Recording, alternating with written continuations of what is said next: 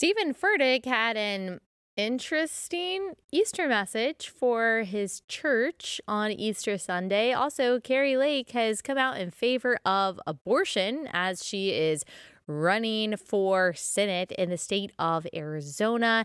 And we've got some good news coming out of the University of Georgia as thousands of students there and across the country are worshiping together and getting baptized. Praise God. We've got all of this and more on today's episode of Relatable. It's brought to you by our friends at Good Ranchers. Go to goodranchers.com. Use code Allie at checkout. That's goodranchers.com, code Allie.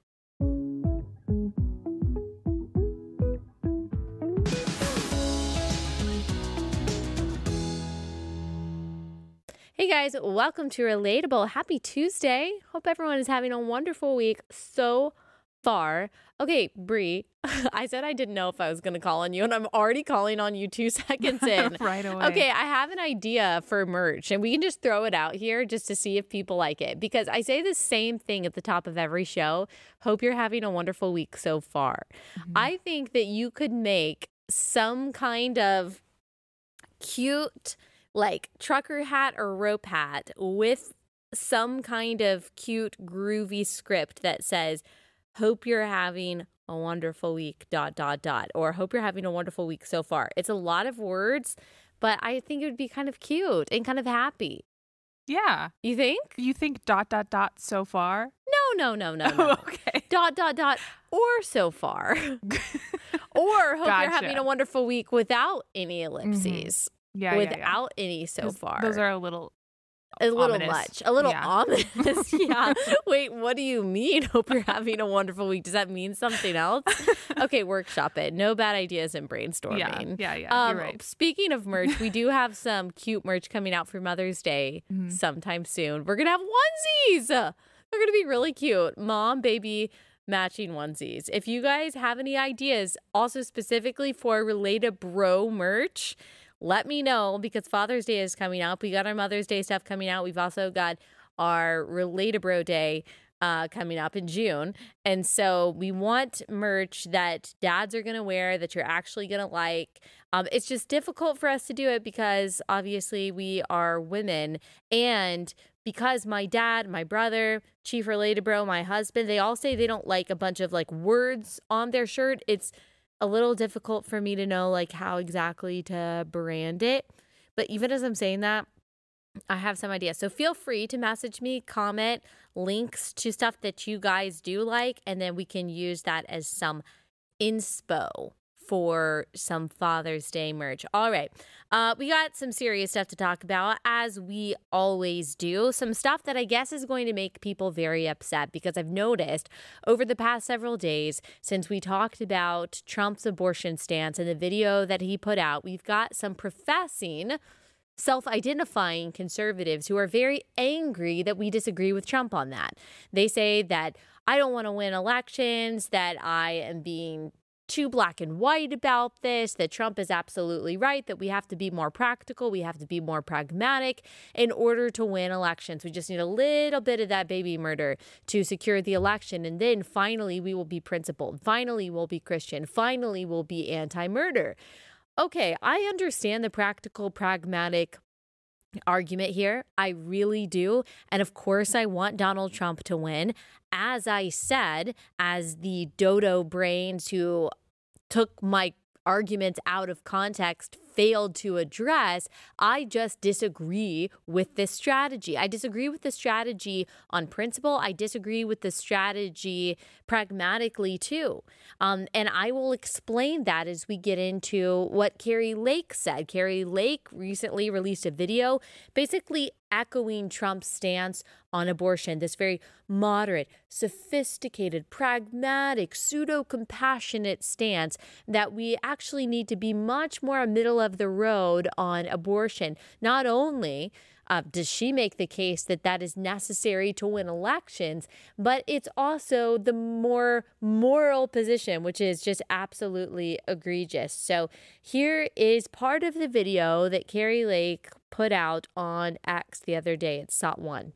This total ban on abortion that the Arizona Supreme Court just ruled on is out of line with where the people of this state are. The issue is less about banning abortion and more about saving babies. I agree with President Trump. This is such a personal and private issue. I chose life, but I'm not every woman. I want to make sure that every woman who finds herself pregnant has more choices so that she can make that choice that I made.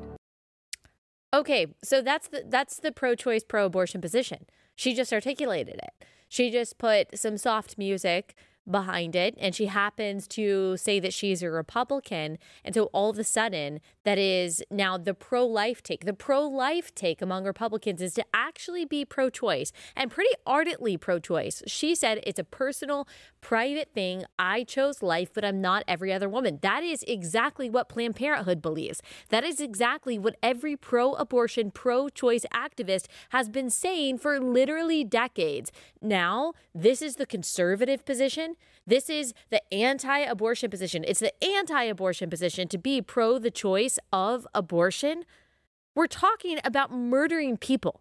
That's what we're talking about. We are talking about the violent poisoning and or dismembering of helpless babies. That's what we're talking about when we're using this soft music with the warm filters to make it seem like we're really thoughtfully, empathetically thinking through this complicated, private, personal issue. We are talking about the murder of people. Okay? We are talking about chopping up babies. There's not much nuance to this, okay?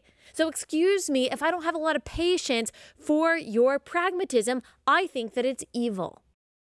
All right?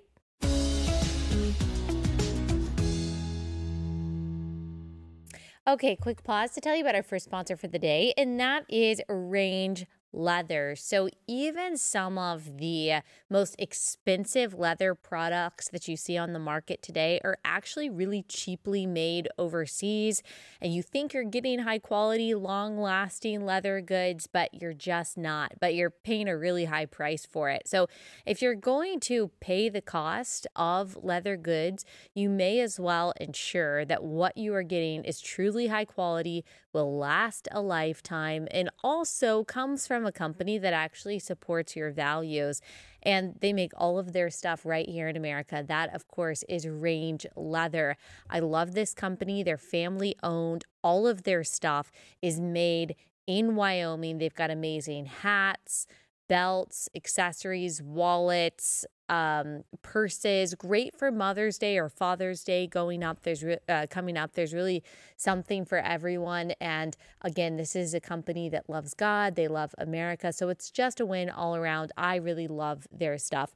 If you go to rangeleather.com/Allie, you'll get 15% off all Range Leather products. Rangeleather.com/Allie for 15% off. Rangeleather.com/Allie.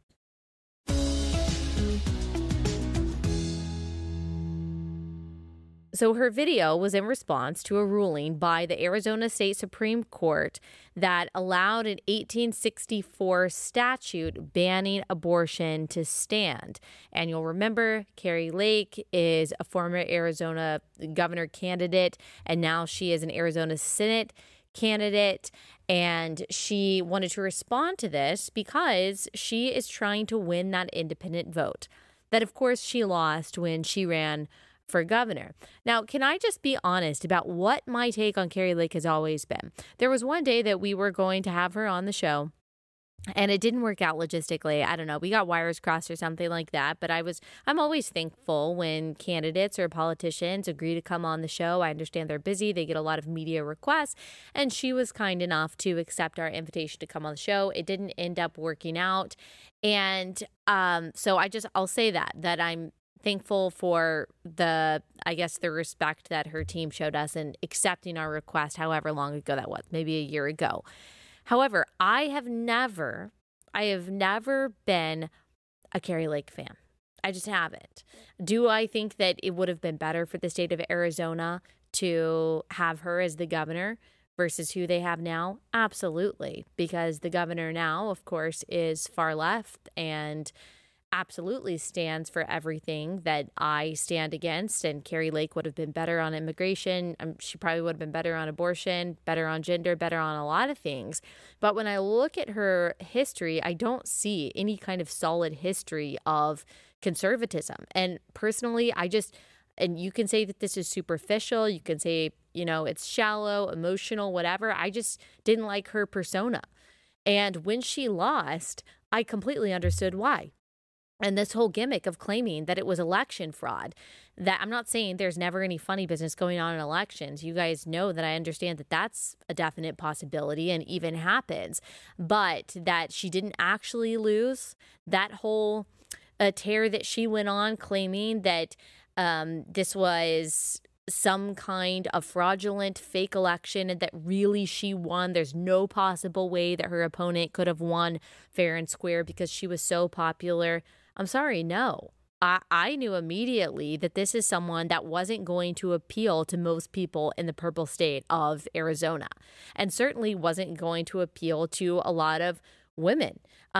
It's interesting, and I think that she would probably agree with this, that she's kind of switched a little bit because she had as she was running, a very masculine energy, like a very I'm so based Kari Lake energy. And a lot of the male commentators in this space really liked her, always praised her, and just thought that she was so strong, going to be an amazing champion for conservatism. And I just sat back and knew.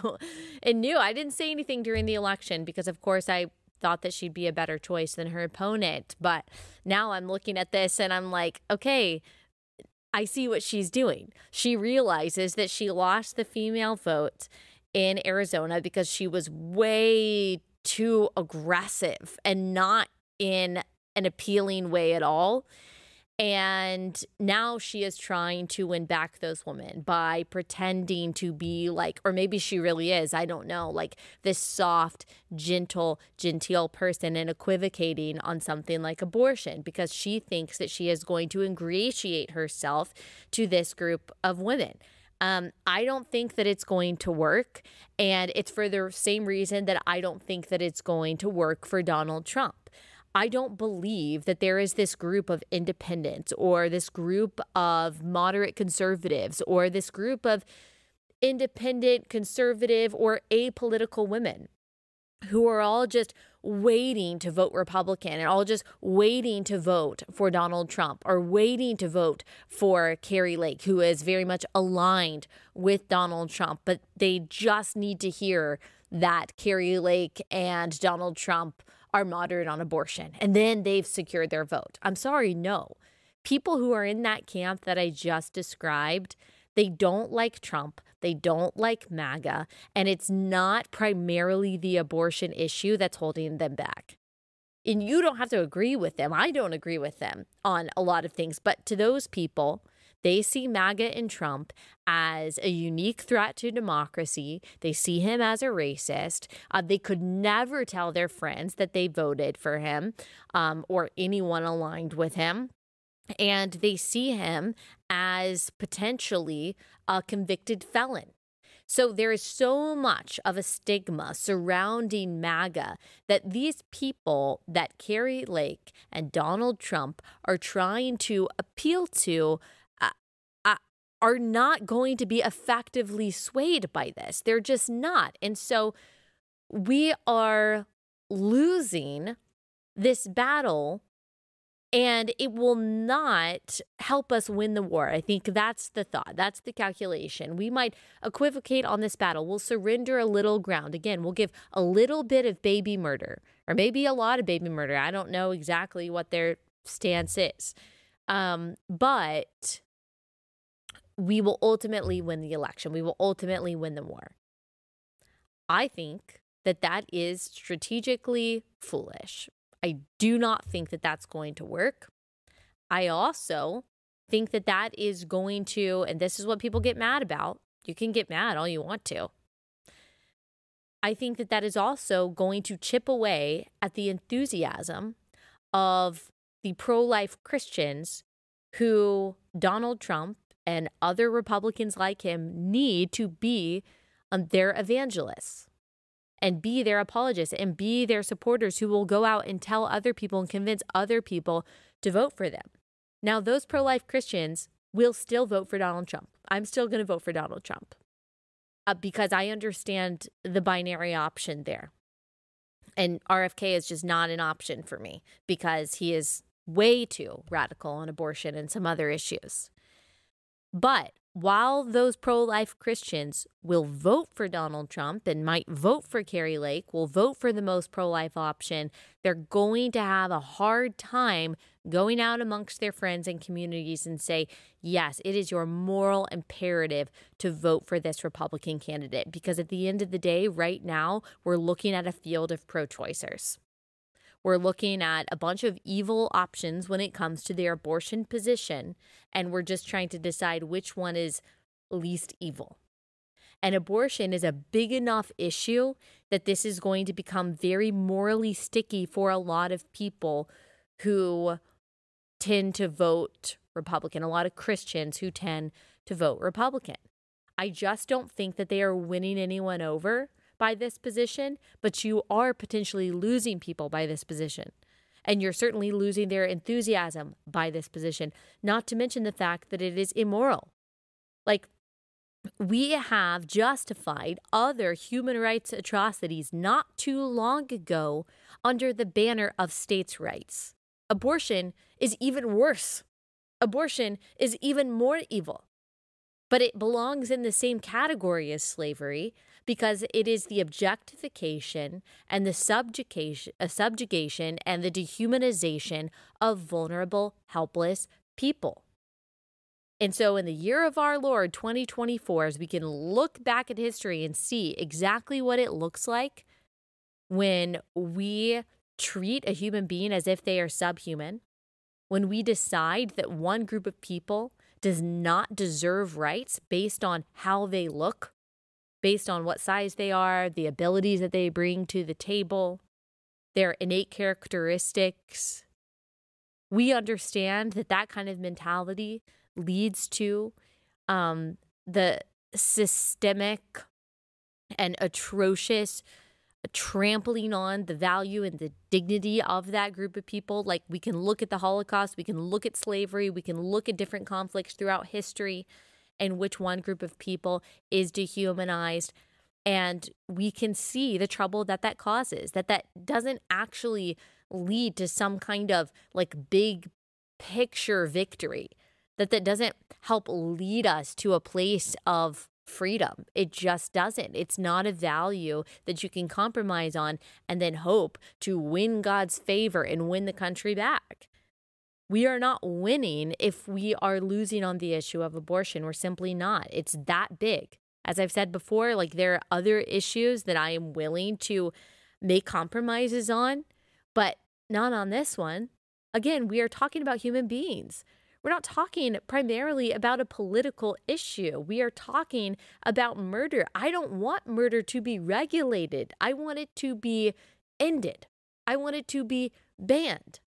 When we think about it from the perspective of what an abortion is, what the procedure entails, what it is doing, and whom abortion is actually victimizing, a living, wiggling human being, then there's really no other moral or logical position to take except for, no, this has to be banned. And a baby that is conceived through rape, a baby that is conceived through incest is no less a baby. Tell me the difference between a baby that's conceived in rape and a baby that's not. When you're looking at it from the perspective of the victim, from the perspective of the baby, these kinds of exceptions are not only illogical, but yes, also immoral.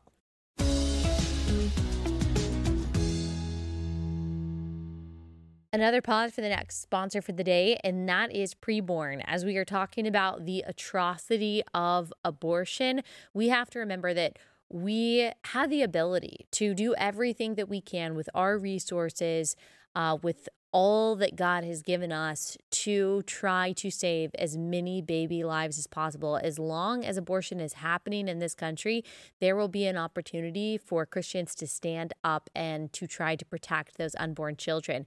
You can do that by partnering with Preborn. It's a network of clinics across the country that provide free resources to women, families in need with a crisis pregnancy situation that includes a free ultrasound.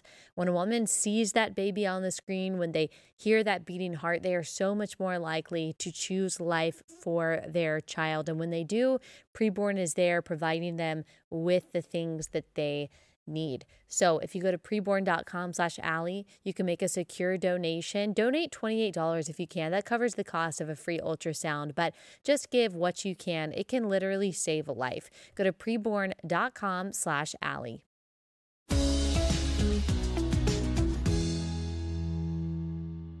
And I just want to say one thing about the life of the mother argument that I heard Donald Trump make.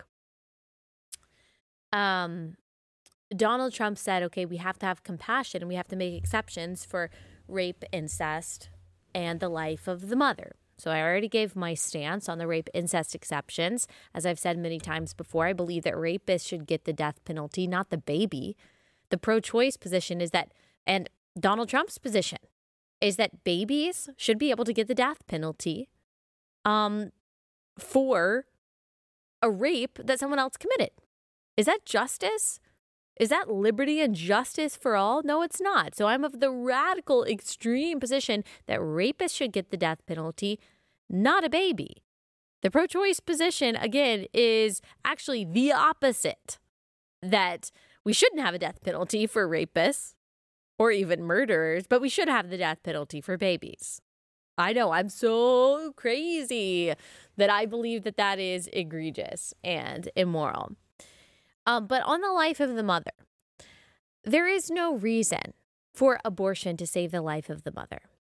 Every single pro-life law that exists allows for the removal of ectopic pregnancies. Ectopic pregnancies are not viable. They do have to be removed. We do not consider that as pro-lifers, as Christians, an abortion. You are simply removing a child that did not grow where they have to be growing in order to survive. And because both the life of the mother and the baby are at risk, we save the life that we can save. So that is the pro-life position, is that we believe that the value of the mother's life is equal to the value of the baby's life. And so when the mother's life is at risk when she is pregnant, we believe in delivering the child. Even if it's early, even if that child has to be put on life support, even if that child has a slim chance of surviving, we believe that if the mother is going to be saved by removing that child from the womb, then the child should be removed. But there is no reason for the child to be killed first. Because either way, early delivery, induced labor, and abortion, the baby's still coming out. There is no medical reason for the baby to be poisoned or dismembered first. If the baby needs to be removed to save the life of the mother, then deliver the baby and do everything you possibly can to save that child, no matter how many weeks gestation that you are. I understand that before 24 weeks gestation, like the odds are very slim. I think the earliest has been 19 weeks, which is super, super, super preemie of a baby being born and actually surviving after being in the NICU for several months. But you do everything that you can. Or even if it's before that, you deliver that child, give them as much care and comfort and dignity as you possibly can. You don't purposely slaughter them. There is no reason to slaughter a child to save the life of a mother. Again, the option is delivery. So even that is just like a crazy position to take. It's a pro-choice position to take, okay? And it's evil because, again, we are talking about babies. One of the few people that seems to understand the inconsistency, the incongruence in this position of like, oh yeah, we're pro-life, but maybe we'll just ban it at 15 weeks. Oh yeah, we're pro-life, but maybe we'll just allow the abortion pill to be on the market. Oh yeah, we're pro-life, but in cases of rape and incest, it's totally fine. Is Bill Maher. Bill Maher, he is a liberal. He's got some sanity, though, and I appreciate that. I still think he's a liberal at the end of the day. Probably doesn't like people like me, sees my views as dangerous, but at least he honestly seems to understand the logic of the pro-life position. So here he is, breaking it down in a way that I would say most Republicans probably can't. That's why I don't understand the 15-week thing. or the Trump's plan is, let's leave it to the states. You mean so killing babies is okay in some states? Like, I can respect the absolutist position. I really can. I scold the left on when they say, oh, you know what? They just hate women, people who aren't pro-life, pro-choice. They don't hate women. They just made that up. They think it's murder. And it kind of is. I'm just okay with that. Well, at least he's honest. He is honest not only about the pro-life position, but he is also honest about the pro-abortion position. And I wish more pro-abortion people would just be honest that we are talking about being pro-murder of babies versus anti-murder of babies. But he's got some conviction for the people who say that they are on the pro-life side. He is checking our argument there. If we really believe that abortion is murder, as we've always said, if we really believe that life starts at conception, then how can we say that we would be okay with a 15-week ban? How can we be okay with exceptions for rape and incest? If we really believe that abortion is murdering a baby, then how can we be on board with those things in the name of quote unquote winning elections, which again, I don't think that that's going to help. We can't unless we're just giant hypocrites, right? And then I also appreciate that as awful as it is, he is honest about the fact that to be pro-choice, you just have to be okay with murder. He goes on to say that the world is overpopulated anyway, and well, we won't miss you, so he's fine with some baby murder. Again, that's heinous, but at least he's honest about that. And I wish more pro-choicers would just be honest, like you are okay with legalizing some murder. Enough with the silly nonsense and the euphemisms about clumps of cells, and it's not really a human yet until XYZ. That's all arbitrary, philosophical, just absolute hogwash. You're okay with murdering some humans at some points. And I don't know what your reasoning is for that. You need to decide that for yourself, but you just need to have a moment of honesty that if you believe in abortion exceptions, that you're okay with murder sometimes.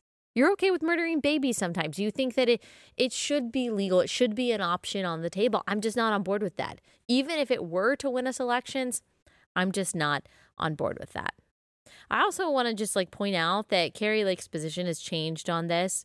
During remarks delivered at the American Leadership Forum in 2022, Kari Lake had previously referred to a great law that Arizona had on the books as she discussed her hope that Roe v. Wade would soon be overturned. And I have a clip. I'm not going to play the clip actually, but she basically says, it's great. I hope Roe v. Wade is overturned. Well, Roe v. Wade was overturned, and she doesn't think it's so great because now she's running for Senate. It's a different election. She realizes what she possibly did wrong when she was running for governor, and she's going back. Typical politician. This is just what they do. It's also interesting that Donald Trump is jumping on this yet again by saying that Arizona just went too far in their abortion ruling. He said, approving an inappropriate law from 1864. So this is just left-wing speak because this is what progressives also do when the Supreme Court rules in a way that they don't like. Conservatives are supposed to say, well, the Supreme Court is just supposed to interpret the law based on the Constitution. And we can agree or disagree with that interpretation, but saying they went too far or that it was inappropriate, that's not really precise language. That isn't really typically how conservatives are supposed to talk when it comes to Supreme Court rulings. But he says the Supreme Court in Arizona went too far in their abortion ruling, enacting and approving an inappropriate law from 1864. So now the governor and the Arizona legislature must use heart, common sense, and act immediately to remedy what has happened. Remember, it is now up to the states and the goodwill of those that represent the people. We must ideally have the 3 exceptions for rape, incest, life, and the mother. This is important. Democrats are the extremists. They support abortion up to the moment of birth and even execution of babies. In some cases, after birth, this should not be. Arizona legislature, please act as fast as possible. Okay. I don't understand what Democrats have to do with this. If this is a law that is protecting as many babies as possible, what do Democrats have to do with it? Shouldn't we just be happy about that as pro-lifers? Like, why are we criticizing any kind of pro-life law going into place and trying to do everything we can to carve out exceptions to make sure that thousands and thousands of babies now fit through a loophole to be murdered? It just doesn't make a whole lot of sense for me. It's just posturing, again, to get those really, I think, non-existent votes. Now, again, I will say, like, am I going to support Trump over Biden or RFK? Yeah, I hate that these are the options that we have, but they're what we've got. And of course, there are other issues in addition to abortion. I think none as important as abortion. But there are other issues, yes. Do I wish that Trump was the head of our foreign policy right now instead of Biden? We're looking at the mess that his weak foreign policy has gotten us into when it comes to Israel, when it comes to Iran. Of course, I think that Trump will surround himself with a better administration. I think that he will sign pro-life laws, probably, or bills that come across his desk. I think that we're going to have a better economy with Donald Trump. All of that is absolutely true. I think that he is going to generally support the pro-life cause. I think that that's true. That doesn't mean that I have to pretend that I don't have serious disagreements with this position. I mean, politicians come and go. Leadership comes and goes. Like, I am going to live probably long after Trump dies. I have to exist in this country long after Trump dies. So do my children, so do my grandchildren. So I'm thinking through the long game. And I'm thinking about what kind of country I want to live in. And I understand, we're not going to have a country if Donald Trump doesn't win. Okay, again, I don't think compromising on this fundamental issue is the way to ensure that victory. I just don't.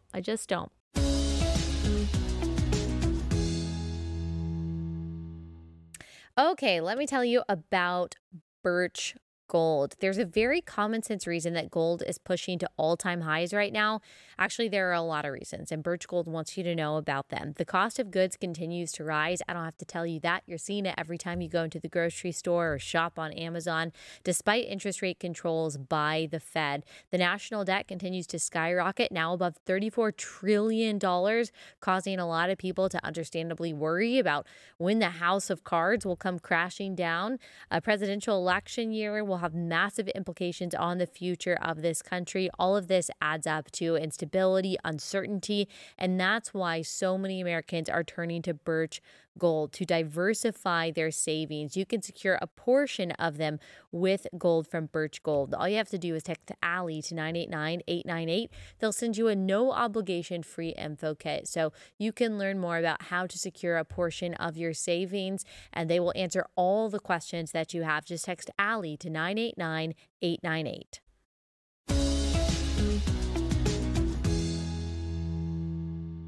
All right, let's get into Stephen Furtick. There's a lot that we could talk about. Okay, yeah, we're gonna get to both of the other subjects that we have because they're gonna be kind of quick. So I'm gonna talk about Stephen Furtick and just comment. I just want to comment on something that he said, or part of his sermon from Easter Sunday. It's just important for us to remember what false teaching can sound like and look like. It's not always someone saying something that is blatantly false. It is also a pastor reaching for meaning in scripture that simply does not exist and making sermons about us or about him rather than about the God who inspired it. So here is Stephen Furtick on Easter. And they're standing at a grave. But the angel says, go to Galilee. And they can't stay at the grave because he's not there. Somebody say, he's not here.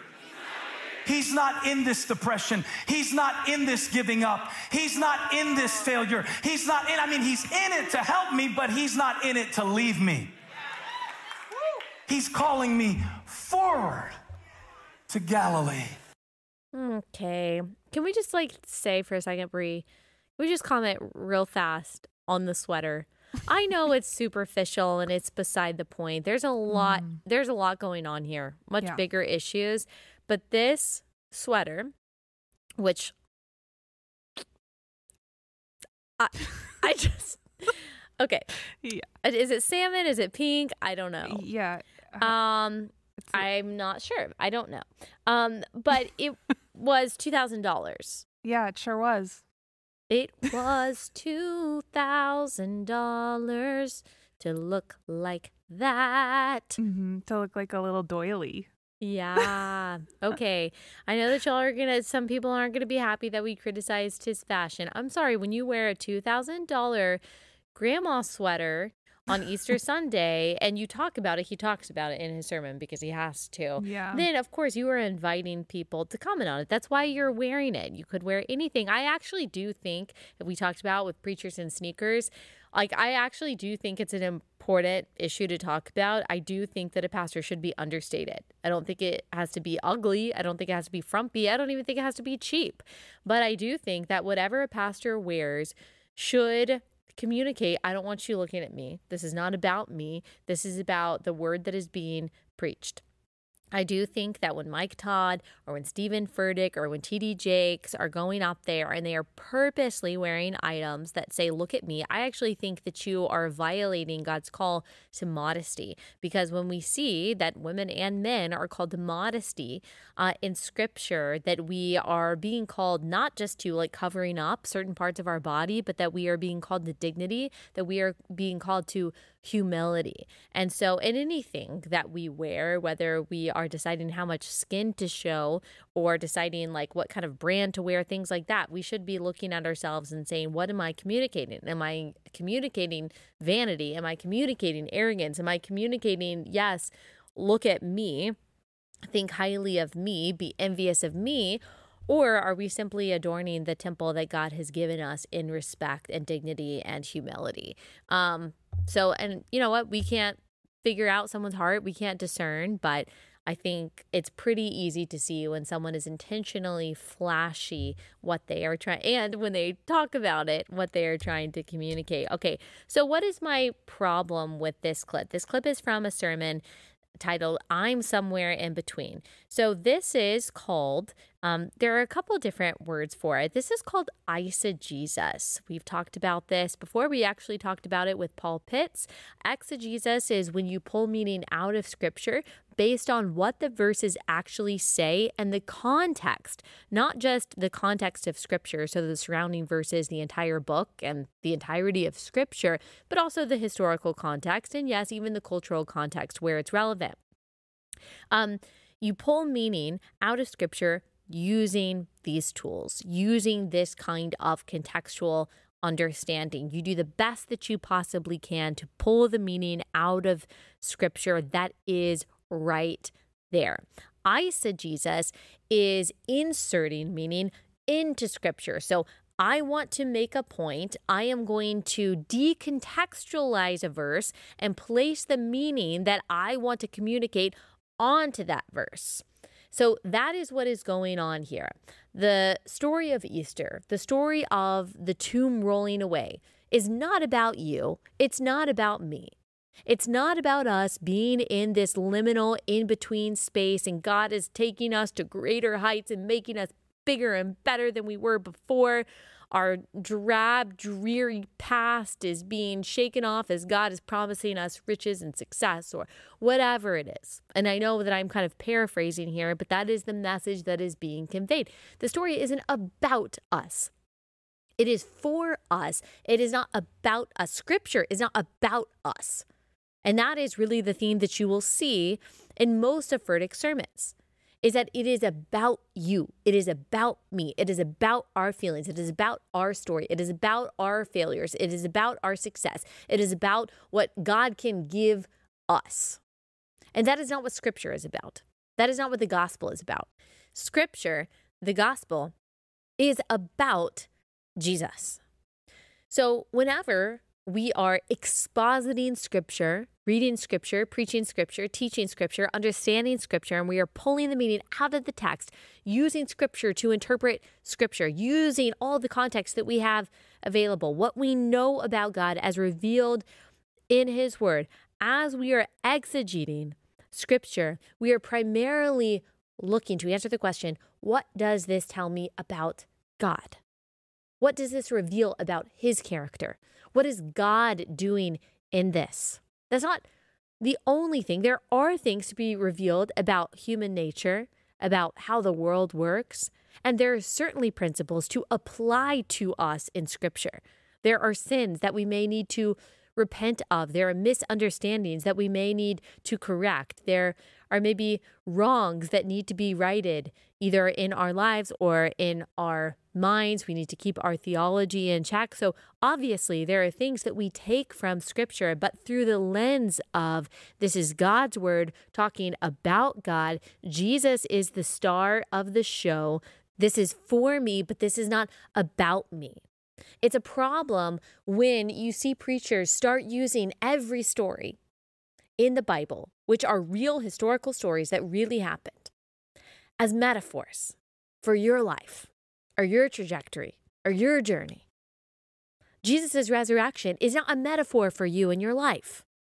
It's real. It actually happened.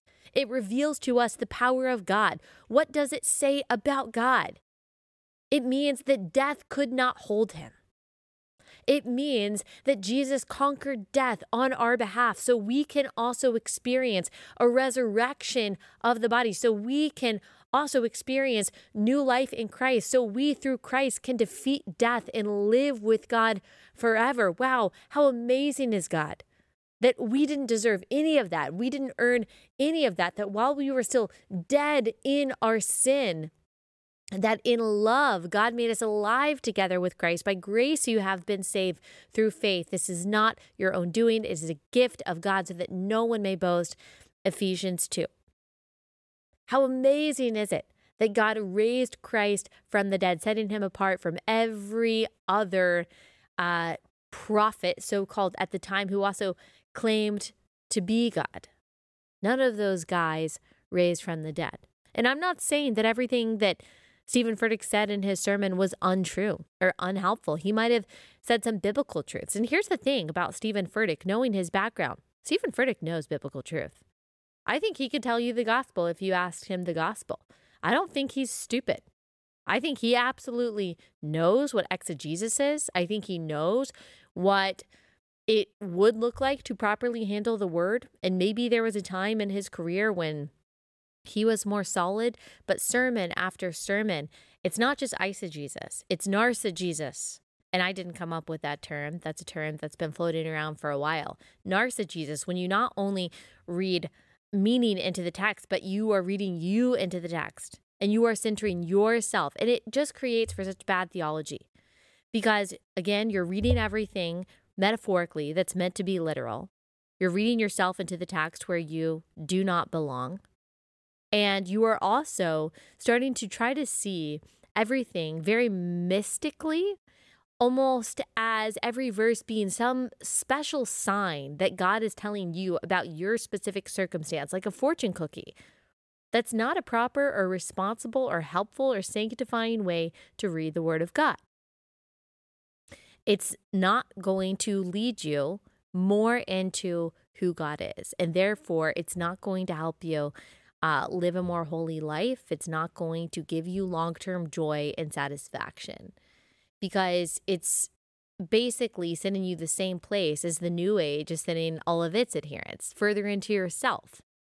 It's basically a Christianized version of the New Age self-love, self-help message, is that you have a little God, a divine being inside yourself that you just need to journey to. And once you find her, this inner goddess, you can release her, liberate her, and finally all of your dreams will come true. That's not the gospel. Jesus said, we will have trouble, but take heart, not it'll get easier, not we'll finally get everything that we want, not you'll end up succeeding, but He has overcome the world.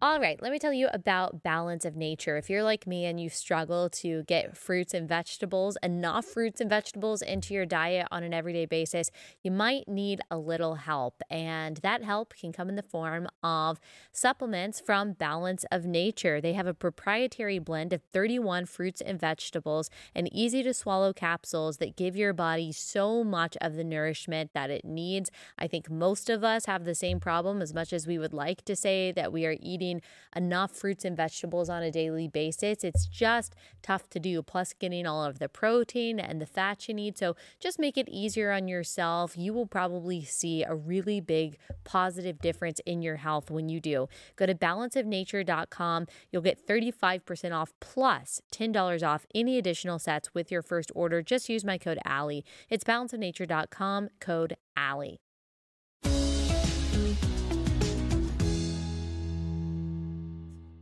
There's a C.S. Lewis quote that I paraphrased the other day. I love this quote. It's from Mere Christianity. If you haven't read Mere Christianity, you need to. This is how he describes the gospel. This is how he describes that transaction that Jesus presents to us, the exchange that he presents to us. Lose yourself and you will find yourself. Die to yourself and you will live. Here's what C.S. Lewis says. Give up yourself and you will find your real self. Lose your life and you will save it. Submit to death, death of your ambitions and favorite wishes every day, and death of your whole body in the end. Submit with every fiber of your being and you will find eternal life. Keep back nothing. Nothing that you have not given away will be really yours. Nothing in you that has not died will ever be raised from the dead. Look for yourself, and you will find in the long run only hatred, loneliness, despair, rage, ruin, and decay. But look for Christ, and you will find him, and with him find everything else thrown in. So Jesus promises not that we will get everything that we want, not that we are going to become a better version of ourselves. He actually promises us himself and promises us a new self, that we will become a new creation.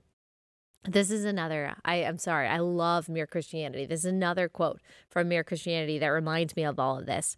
God made us, invented us as a man invents an engine. A car is made to run on gas, and it would not run properly on anything else. Now God designed the human machine to run on himself. He himself is the fuel our spirits were designed to burn, or the food our spirits were designed to feed on. There is no other.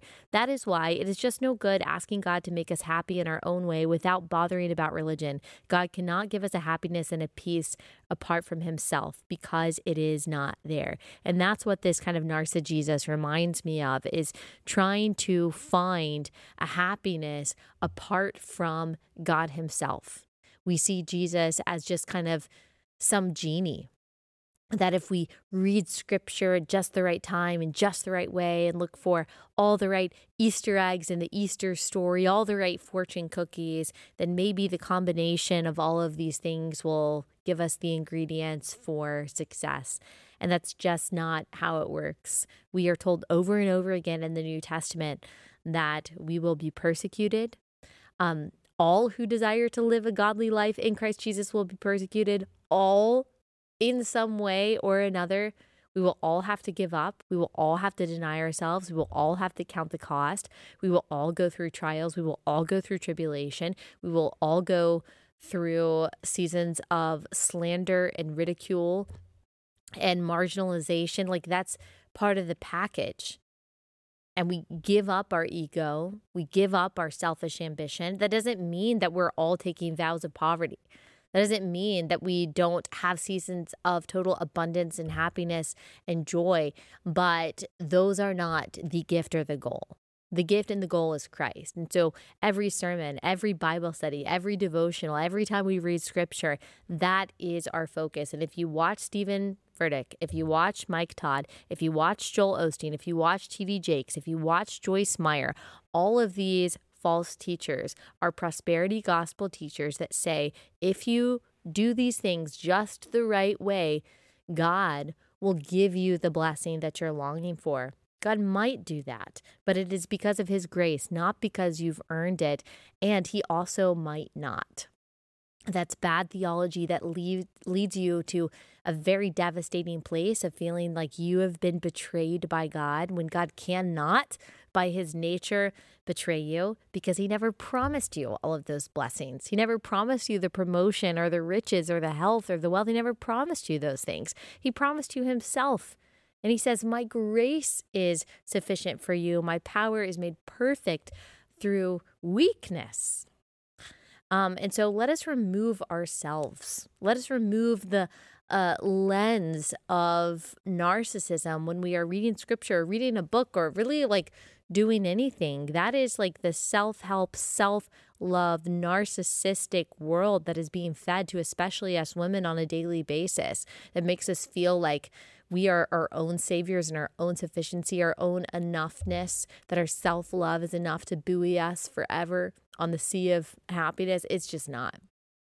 We need Christ, less of ourselves, more of Christ. We don't need to focus at all on how much or how highly we think of ourselves. We need to enter into self-forgetfulness, not self-loathing, but self-forgetfulness, and ask to be filled more and more with Christ. And properly reading his word, sitting under sound teaching is going to help get us there. And Stephen Furtick he's not a sound teacher.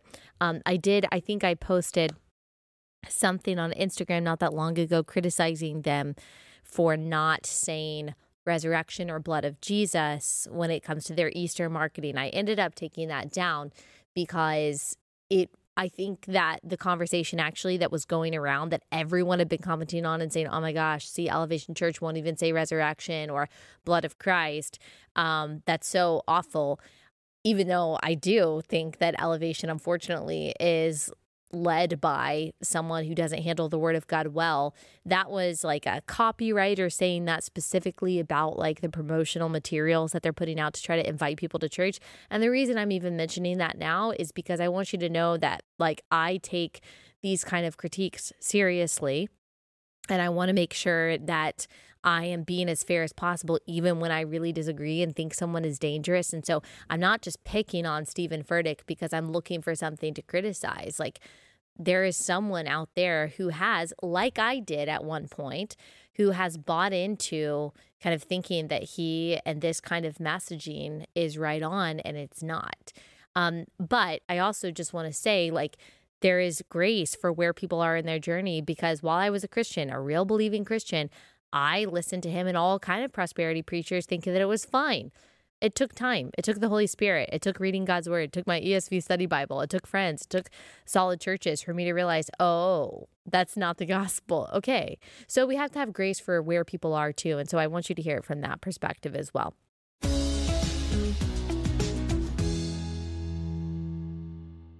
All right, last announcement before we head out. I want to tell you about a documentary that has been released by Blaze TV. It is incredible, disturbing, but incredible and very important. And it's called Bought and Paid For. If you've ever wondered exactly how it is that our politicians enter public service making, a meager amount of money, they're not worth that much, and then leave public service 20, 30 years later, multi-millionaires, then this documentary is for you. It answers all of those questions. This is the way, the nasty way, to get rich in the United States. And if you want to know the behind the scenes of how exactly that all works, then you need to watch this. It's called Bought and Paid For: How Politicians Get Filthy Rich. And hopefully this will hold people accountable and inspire enough ire and frustration in us to try to do something about this. Go to allieoriginals.com. You can use code allieoriginals for $30 off. You'll have access to all of Blaze TV's original documentaries. allieoriginals.com with code allieoriginals.